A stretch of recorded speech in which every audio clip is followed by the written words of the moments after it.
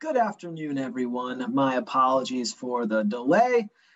Thank you for being with us today for our Canada Job Training Grant and KO Sales U Open House. I will go along here with our brief presentation. We have left plenty of time for Q&A at the end, although if you do have a question, please feel free to interrupt, throw it in the chat, and I will either touch on it as we go or we'll allocate time at the end. In the meantime, please let us know where you're coming from.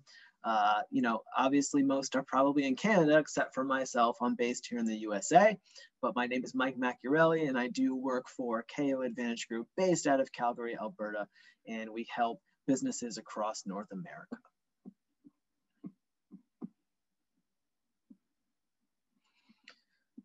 What is Canada Job Training Grant? Okay, so the Canada Job Training Grant Program, which is why we're here today, is essentially the employer applies on behalf of their present or future employees for eligible training costs to be redeemed and reimbursed for them. And it's going to depend on your local province, and the government has some different criteria for what they will cover and also for the application, and that we will touch on today as we go through. All right, welcome Nicole. Hello, Kim. Yes, very exciting. We love the Canada Job Training Grants. Okay, let's move along. So Alberta, our home, we will start there.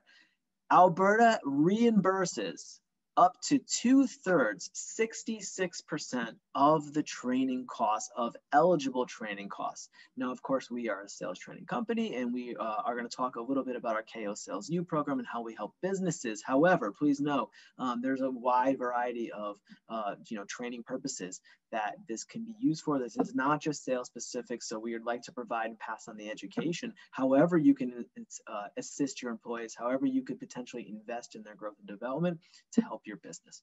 But yes, up to 66% is reimbursed through the Alberta program. And if the employee was previously underemployed or unemployed, you can actually potentially get 100% of the training costs recovered, which is pretty phenomenal. Hello, Faye. Hello. Okay.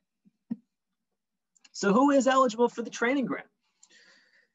In terms of the employers, private sector employees, including sole proprietors and partnerships, nonprofit sector employees, First Nations and settlements, agriculture, financial services corporations, Alberta Treasury branches, and of course, more we have here in the industrial and energy and travel, which is a lot of the businesses and industries that we tend to help a lot, use this grant application to reinvest in their business to drive more revenue. So that is on the employer side. On the trainee side, we have Canadian citizens are eligible, or permanent resident or protected under the Immigration and Refugee Protection Act.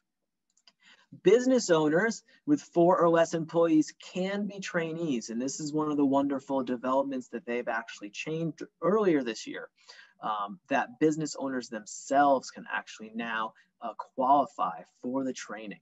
So this is great for entrepreneurs and all small businesses.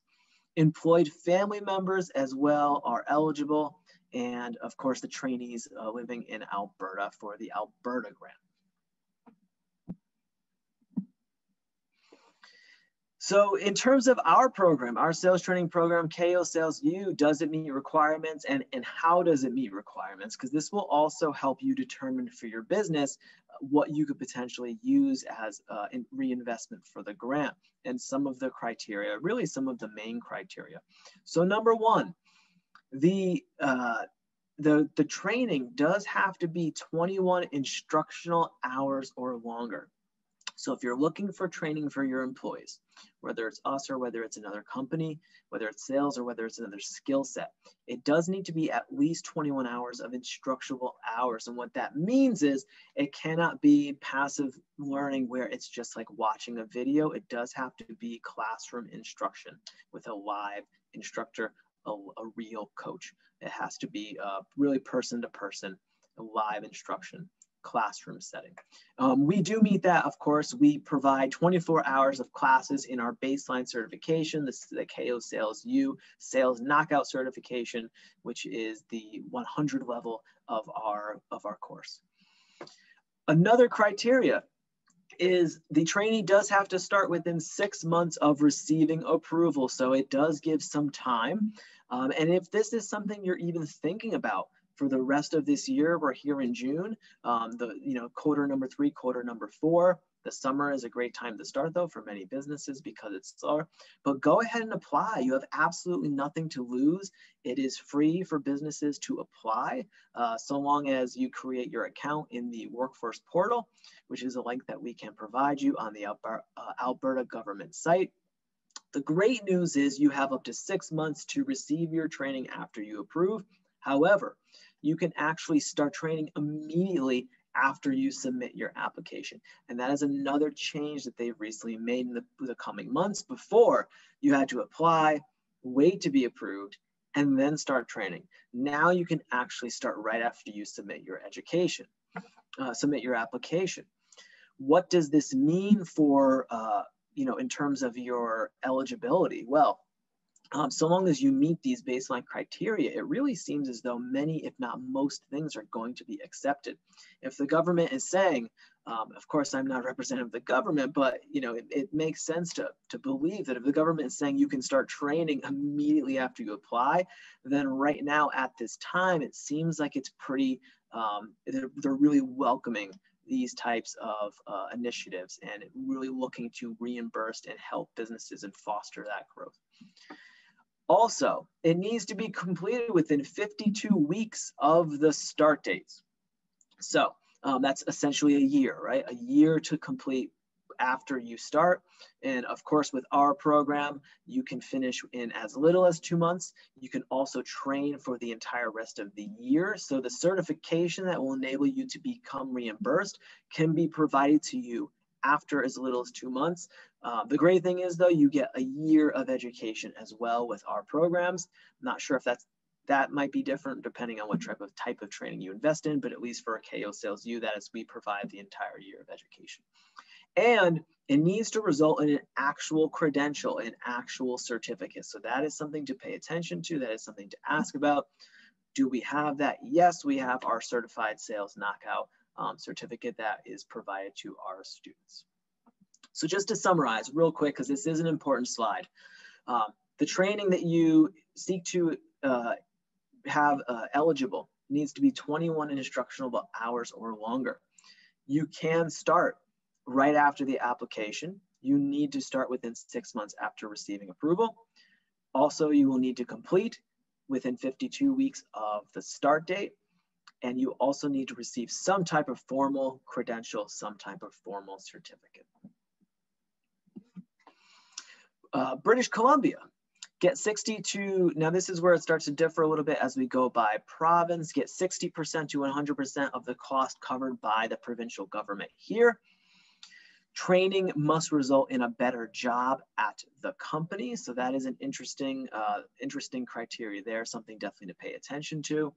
And it is high demand at the moment here. So first-time applicants and small businesses are prioritized. So if you are looking to invest in this province, definitely recommend getting a jump start on that. And then if you are a first-time applicant, even better, or a small business. Who is eligible in BC? So this is dependent on the stream that your business, that you're training for. So it could be anything from C19 impacted worker training to workforce training, technical training, and we have the workforce here in bold because that is what our program would fall under. Technical training, foundational training, person with disabilities, employment transition training. So a variety of different streams here. It's really just about selecting the right one. And also, if this is too fast, also we will or can send you this deck to use as a resource going forward. Who is eligible for the grant? In terms of workforce training eligibility, the employer must be fully operational for at least 1 year, Be in good standing with the province. I'm not even gonna get into that. I don't know how businesses loses good standing, but you must be in formal good standing with the province. No real or perceived conflict of interest between the employer and the participant. So something to think about if that's relevant for your business or industry. Participant must be a Canadian citizen, permanent resident, or unprotected or protected under the Immigration and Refugee Protection Act, similar to Alberta. Saskatchewan, very similar to Alberta, get up to 2/3 of the cost recovered by the provincial government. Private and nonprofit are both eligible for this. So who is eligible for the grant in terms of businesses or nonprofits? Private and nonprofit sector employees. Self-employed are not eligible in Saskatchewan. That is something to make a note of. Must be a Canadian citizen or permanent resident with SIN. And currently we have a note here that there is a high demand for the Saskatchewan grant. So something to keep in mind, and of course, apply quickly if possible. Ontario. All right, greater than 100 employees is 50% reimbursement. If you are less than 100 employees, you can get up to 83% covered at a maximum of $10,000. So again, you can get up to 83% of the cost covered at a maximum of $10,000. So of course, if it's over 10,000, it's just going to reach that threshold. But that is pretty incredible for reimbursement. That is, I believe, the highest among the provinces. If hiring and training an unemployed individual, you actually may be eligible for 100% coverage, which is similar to Alberta. Of course, the government is really trying to reward or incentivize certain activities. If they can incentivize both the hiring and the training development, of course, we're all going to get a lot more for our investment in the end. Maximum $15,000 here. So it is a little bit of a higher threshold. It goes up to 100%. It goes up to $15,000 if unemployed, if we're beginning with unemployed individual for the training. Who is eligible for the grant in Ontario? Smaller, medium-sized businesses, a large corporation or a consortia of employees, licensed to operate in Ontario, applying for training that is delivered in Ontario and is related to a job that is also located in Ontario, so very specific there. And our note here is priority to those who hire unemployed people. So of course, they're really, going back to those thresholds. They're really looking to spark hiring as well as training and development.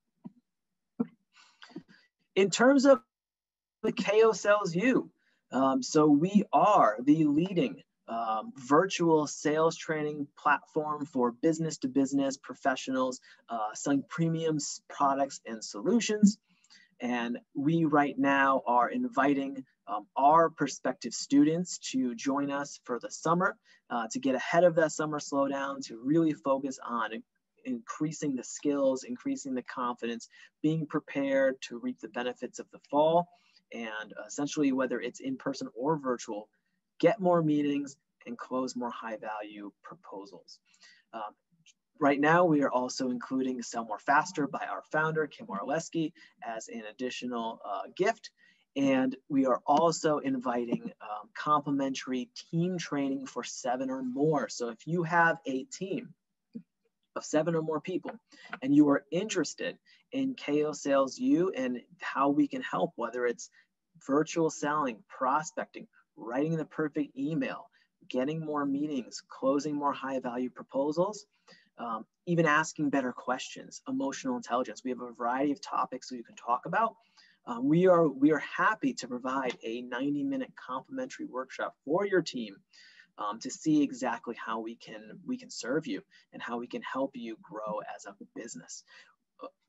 Our baseline program for individuals, though, here is $500 USD. If, for example, you were to apply for the grant in Alberta and get 66% of the reimbursement costs back, you would essentially only be paying $148.50 for what would be a $500 per month training program. So it really is a pretty phenomenal incentive. Definitely something to truly consider if at all revenue growth is a goal for your business in the second, third, or fourth quarter, depending on your calendar.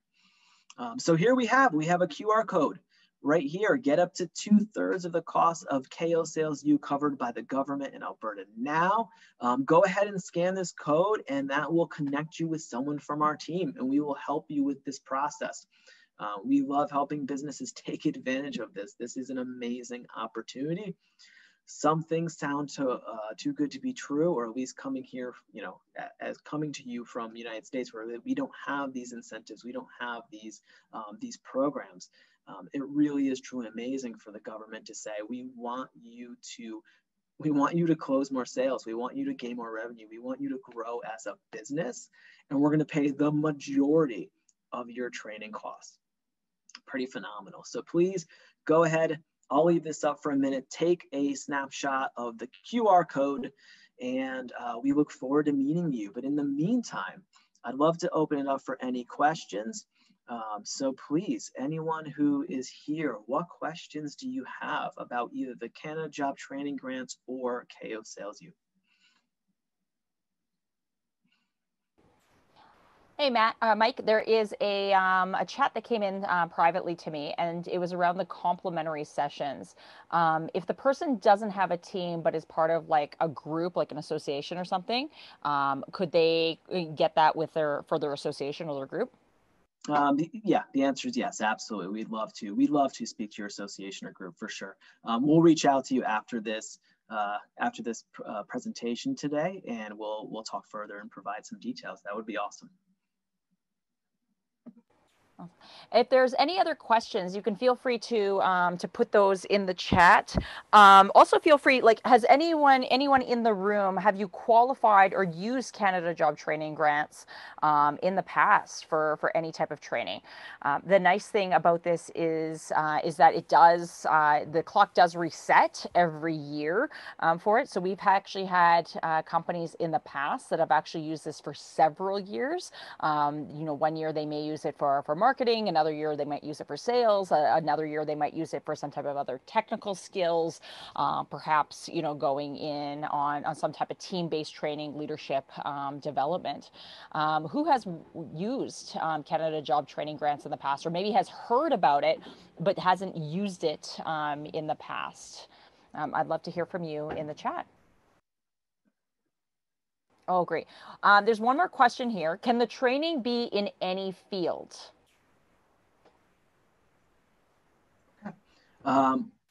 If I'm not mistaken, the training, it is open to a wide variety of fields. There are various streams. Again, you can check the province, the website, but I'm pretty sure just about any trainings, employee specific, if they're going to be utilizing that skill set for their job, then it would be eligible. Yeah. Mary also had a question about the new grants in training and hiring in Alberta. So I know that, yes, we didn't put the slides in there today, but yeah, Alberta did release starting for, I believe it was around the end of May, kind of the beginning of June, for hiring people, first of all. So the rules around that, Mary, are the government of Alberta will cover 25% of a new employee's salary if that employee was previously unemployed or underemployed before you're hiring them. So they cannot go from full-time to full-time employee. But they can go from a part-time to a full-time employee, or they can go from somebody who was previously unemployed. And I believe the timeline has to be that the person has to be employed for at least 3 months.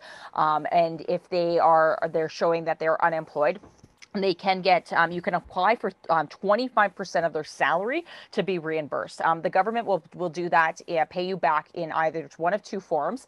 You can either receive 50% of the reimbursement amount within the first 3 months, and the other 50% after the employee has been employed with you for a year, or you would receive the entire reimbursement after the 52 weeks of employment. The employed individual does have to be employed with you for that full 52 weeks. So they have to stay with you for a year for you to be able to qualify for that. Now, they have offered as well that you can apply for the training portion as well. I haven't seen how the training portion is specifically different to Canada Job Training Grants.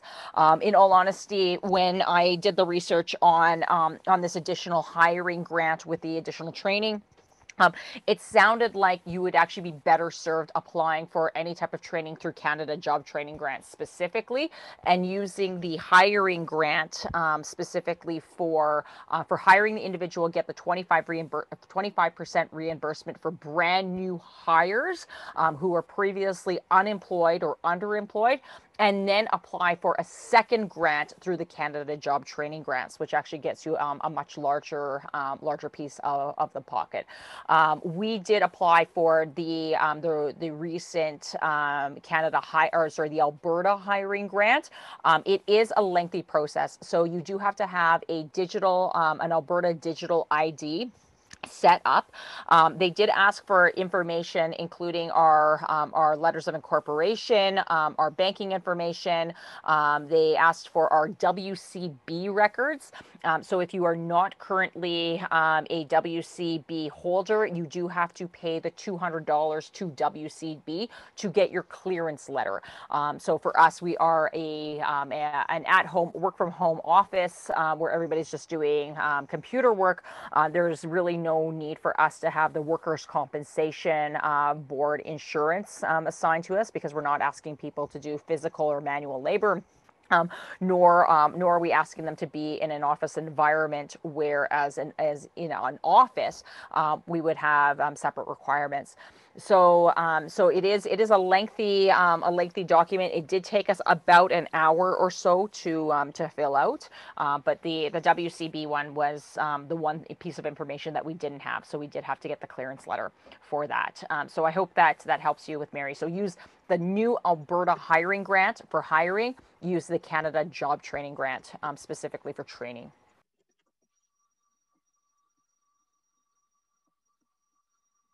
Awesome. Yeah.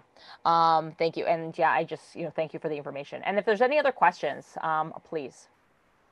Otherwise, the other thing to note, the reason why Mike had actually shown the different provinces is that each province if you have employees across the country, so in many cases, we will have a team that will have employees in BC, Saskatchewan, Alberta, and Ontario. And one of the things that differentiates us versus other sales training is that like for instance, a company that might be a franchise training company, you would actually have to either hire different franchisees to hire or train your company. So therefore, you may have 4 different provinces with 4 different sales trainers doing this.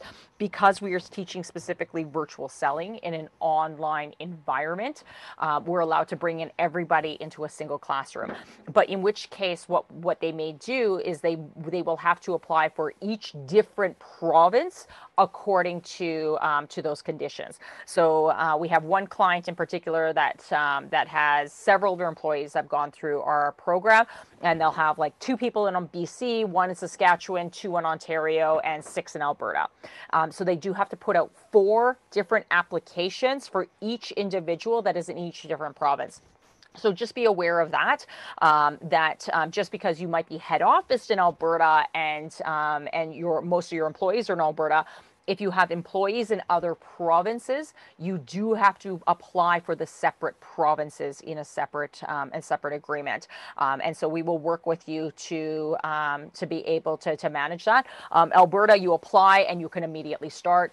The other provinces, you do have to wait for approval before they will get you the funding. And so, which case we may have a conversation where we will start your training. Let's say we had the conversation that we were ready to start training today, but you still want to go through the approval process. We would recommend that you actually don't start your training for 45 days out.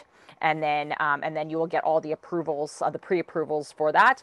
With a 12-week training, That could typically, if we're starting 45 days out, you may be going into starting at the end of July or early August, in which case then September, October, November, you will actually be finishing your training well before Christmas, so by December 1st. But that does mean that you would want to get started by mid-August at the very latest in order to have the 12 weeks of modules completed before you go into the Christmas break.